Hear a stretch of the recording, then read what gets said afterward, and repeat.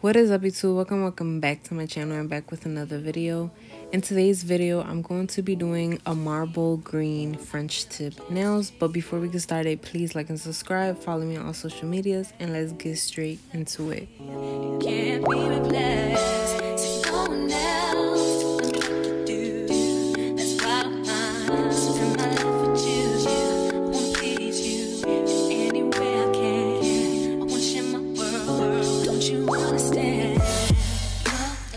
I did skip a few parts, like pushing back the cuticles and using the cuticle bead, but here, as you can see, I have the tips on from Amazon, extra long tips, and I'm here cutting it with scissors. I advise you to use a nail cutter, but I unfortunately couldn't find mine, so we're just gonna proceed with the scissors.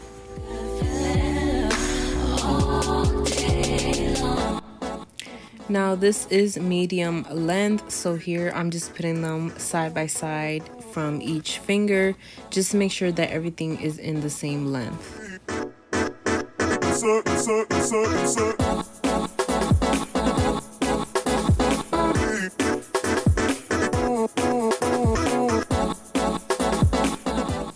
As I always say, for a more crispy and sharp shape, I always cut the sides of the nail tips and then I go ahead and file.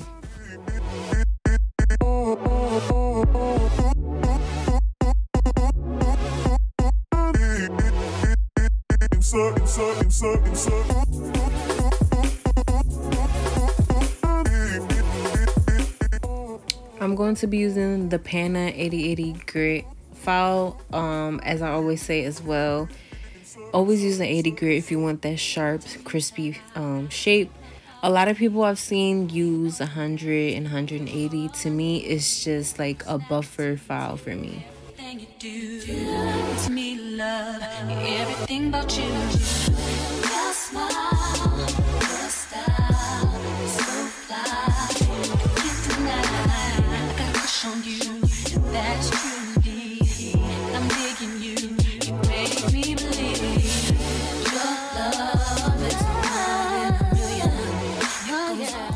The monomer that I'm going to be using is by Glam and Glitz, but I think I'm going to just stick with Valentino and Kiara Sky.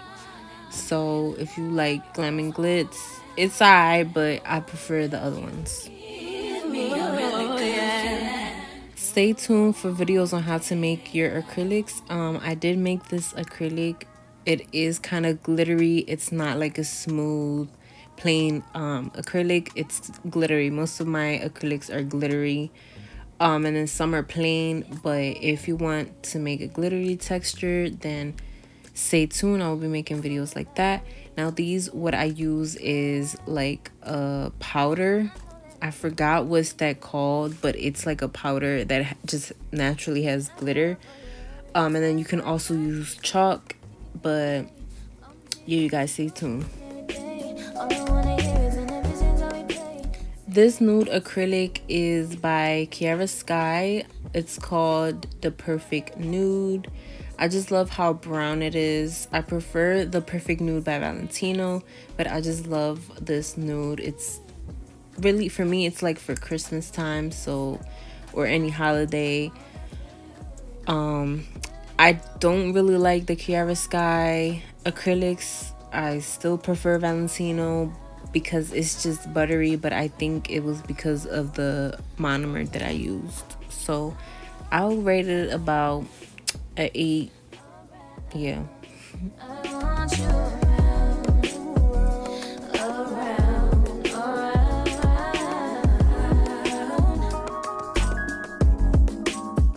For most of my marbles, I always use clear. A lot of people use white, but I only add a little bit of white.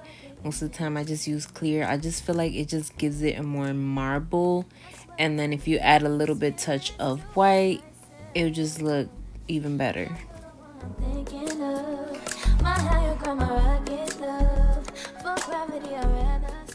Make sure that your brush is wet and your acrylic is kind of runny, otherwise you won't be able to do the marble effect. I also use the clear click from, let me see, I forgot, what's it called? Mia's Secret, there you go. And then the white is from Chiavisky, but I also recommend the clear acrylic from Valentino.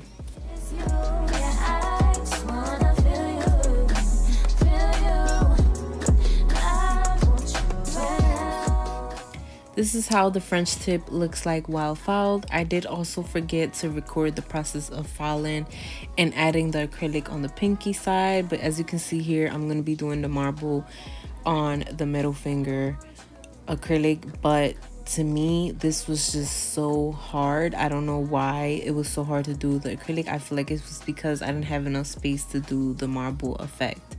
But as you can see, the marble effect I also encapsulated with clear, because when you do marble effect, you will have like it's not going to be smooth. Like, you have to encapsulate it with clear.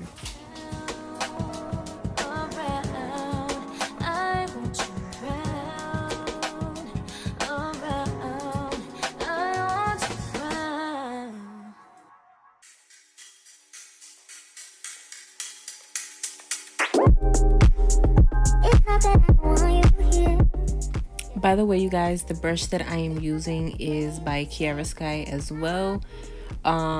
So far it's been a very good brush. Ever since I started using it, I feel as though that my sets have been better with the application and everything. So I 100% recommend.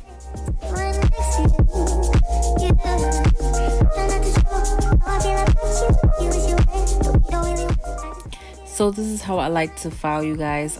You want to make sure that you're filing straight, especially if it's square shape, because if you are not filing straight, like I always say, you will get a coffin shape. So I like to make sure that the acrylic is not stuck also with the skin.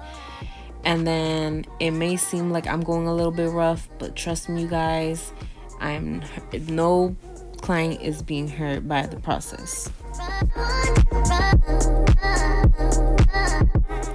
For the rhinestones, I don't use any specific type of gel or rhinestone glue, whatever they sell for that. I just normally use top coat, but I also encapsulate it after. So this is why my client's rhinestone never falls. Even for me, it just never, like, it never falls. Nothing ever happens. It always stays on because I like to encapsulate it. I don't recommend doing that, but that's just how I do it. So these rhinestones are also from Amazon. Most of the things that I get are from Amazon, Valentino, Chiavisky, and some are from Glam and Glitz. But yeah, you guys, this is what I do. You will see in the next few clips on how I encapsulate it.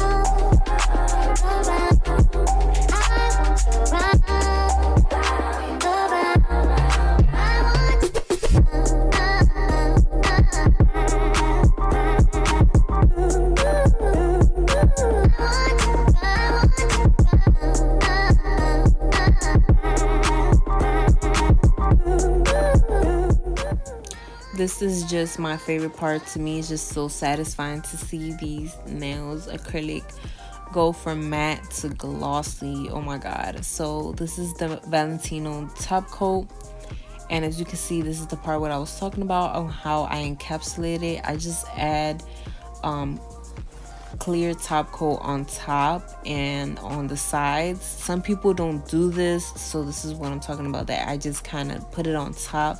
That way it kind of just sticks onto the sides and it just doesn't fall. So this is how I do it. I also forgot to mention, make sure that you guys are cleaning the sides of your nails when you're done adding the top coat. You will see in the few clips. There you go. I always clean the sides. If you want a crispy shape, always clean the sides, because sometimes the top coat will kind of ruin your shaping. So you always have to clean the sides.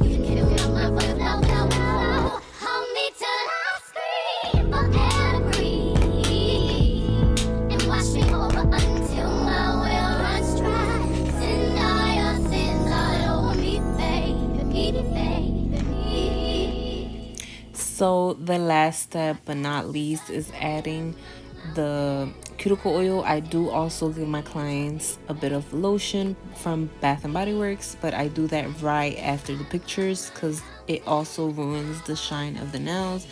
So while I'm adding the cuticle oil, I kind of run it up a little bit towards the finger.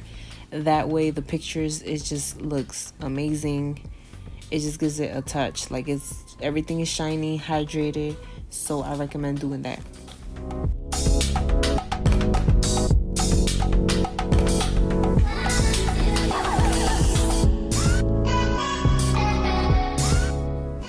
And this is the final results, you guys. I hope you guys enjoy and love the results. Let me know down in the comments below. Lots of people are asking me where I'm located. I'm located in Northeast Philly, PA. And you guys, I hope you guys enjoy, and I'll see you guys on my next one.